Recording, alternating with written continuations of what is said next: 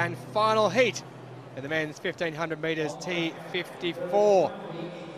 Marcel Hug, who needs no introduction, going from lane 7.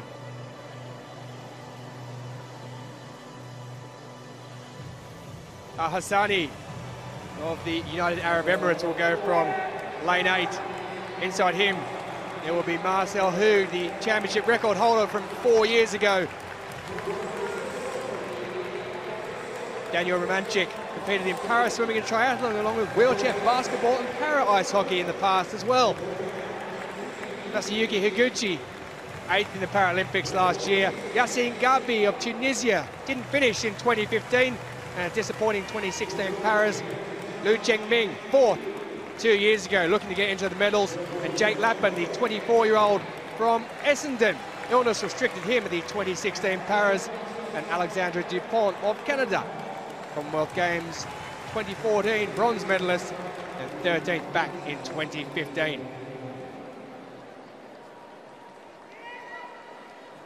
Brent Lakatos already won the first heat in this, holds the world record set just last month in Knoxville. Will take something to beat that in those championships, but stranger things have happened.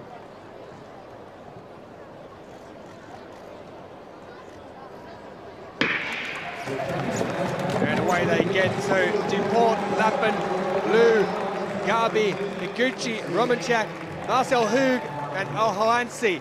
And getting out to an early lead, it's the Chinese athlete Chengming who takes up an early advantage.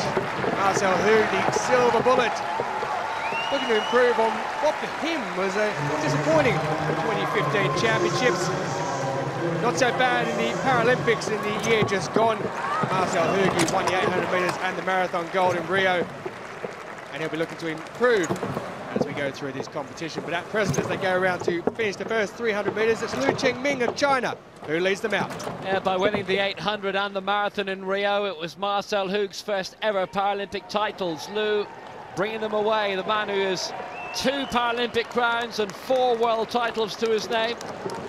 Hug neatly tucked in just on his outside. No real dramas for either of them so far. On the inside, Alexandre DuPont of Canada. We've seen his wife Ilana already in action on this London track during London 2017. But they're sedately going around. HIGUCHI behind them. And ALHOSANI of the United Arab Emirates tucked behind the top 3 right at the back. ROMANCHUK of the US, mainly marking everybody at the moment, but he's never generally had major successes at global championships. But it's still Liu leading them out, but Marcel Hug never far away. 2 to go. And I think Liu will quite like this. The man who's at the last 2 paras has been part of the 4x400 China winning gold medal relay teams, because if it stayed at that pace, he'd have a nice little 400 to finish with. But they picked it up a little bit at the moment. Marcel Hug there just coming around to take the wheel, the back wheel that is, of Chengming. But on the inside there, Alexandre DuPont, he wouldn't want to get himself caught in there because it would be very difficult to get out. But it remains those 3 as we go around with around 200 metres remaining on this lap. Chengming leads, Marcel Hug with Alexandre DuPont in there as well, but they're all quite neatly packaged in at the moment. There's no real people who are falling off the back, and the pace all of a sudden quickens with Marcel Hug there dropping back into 3rd place, and they come round with Chengming and Alexandre DuPont, and around the outside there it's Yassine GHARBI, who didn't finish back in 2015. He's in 3rd place. Yeah, major movement coming, really interesting. ALHOSANI's made a big move as well in his first major championship by the looks of it. Liu bringing them out. Hug tucked up nicely in 2nd place.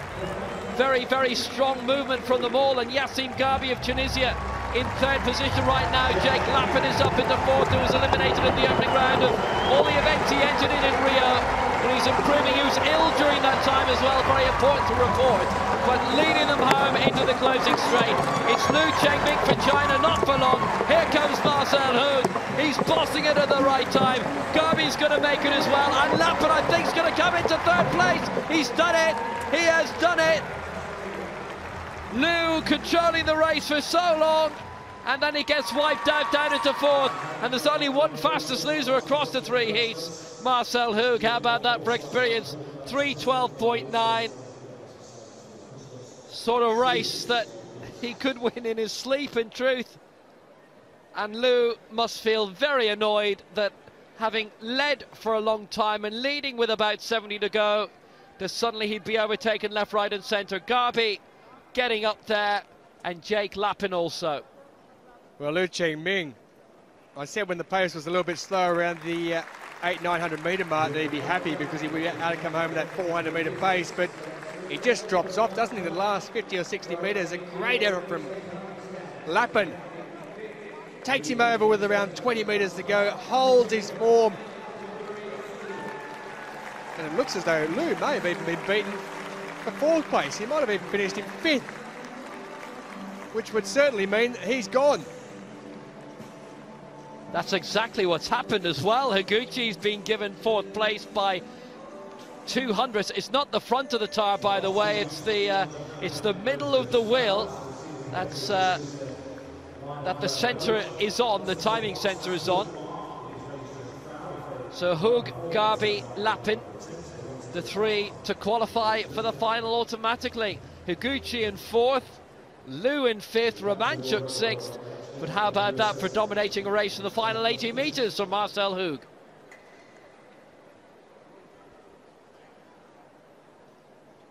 And here are the 10 to qualify for the final, and Sachin Kongen, the fastest loser, Kirzaro and Balde joint fastest.